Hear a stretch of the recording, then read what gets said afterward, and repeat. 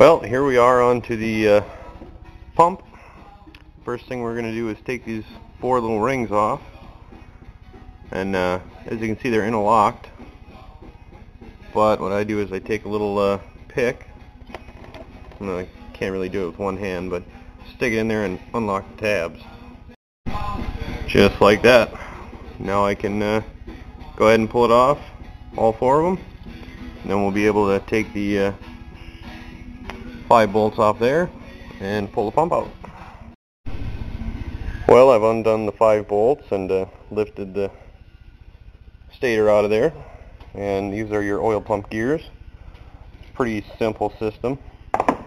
There's a hole underneath here where the fluid is sucked up on one side, because as this opens up, the gap in here expands, sucks the fluid in, and travels around here, and it goes to the other side where it's compressed, and it flows out of another hole that's down there on the bottom. There we go.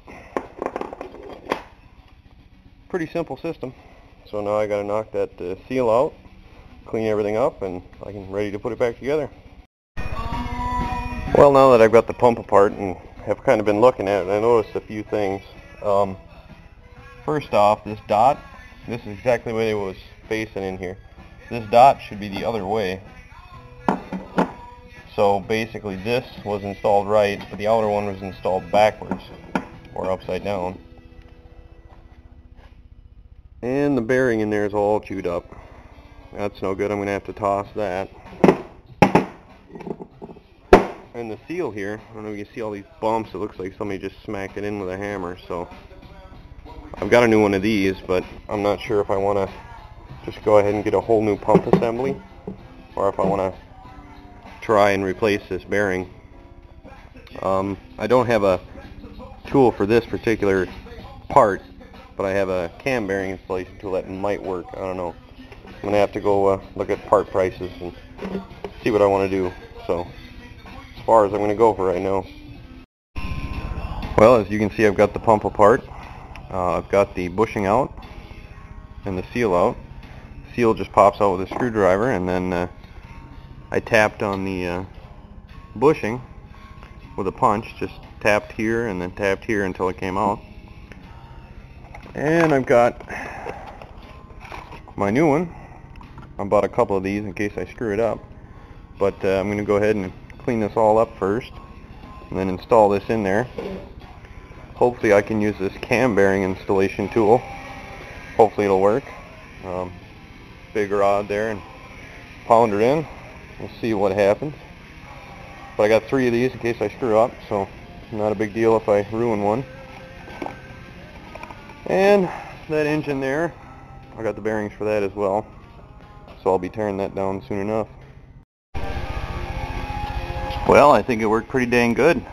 I got the bushing in. I knew I bought this press for a reason. Sweet. Well, I've got the new bushing in. That went slicker than snot. I just used an extension with my cam bearing tool and my press. She went right in. So now I can clean up the rest of it and start putting her back together. Awesome. Well, now that I've got that in there, I've got to put this little seal in here, and I'm going to pound it in with this bearing race installer. The beauty about this tool is I can use it backwards. It'll fit right on top and push that thing in perfect. Sweet. Well, that worked like a charm. Now I can put these little rings on. Skinny ones on the bottom, fat ones on the top. Alright, gears are in. Now all it's left to do is set that down, put the bolts in, and torque them down, and we're ready to go. All the bolts are torqued to 20 foot-pounds. Everything's together. All done. Next up is the valve body.